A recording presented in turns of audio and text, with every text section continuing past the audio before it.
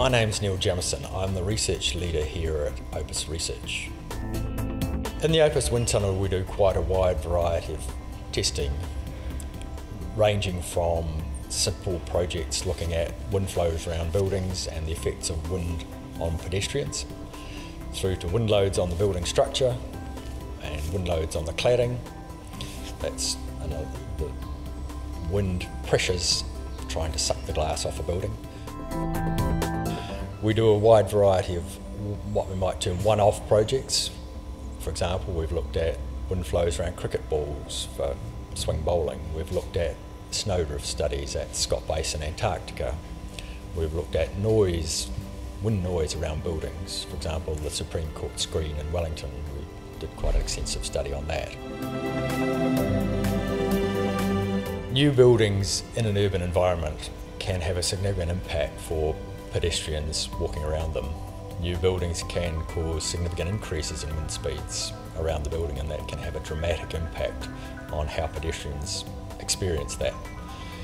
For example, new buildings can sometimes double the wind speed that people experience around the building, and because the wind force on people is proportional to the speed squared, that can result in a quadrupling of the force that people feel.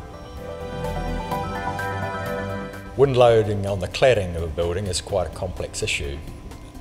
The code that people normally design to is quite conservative and was originally based on testing for square and rectangular buildings, and nowadays architects are not designing square and rectangular buildings very often.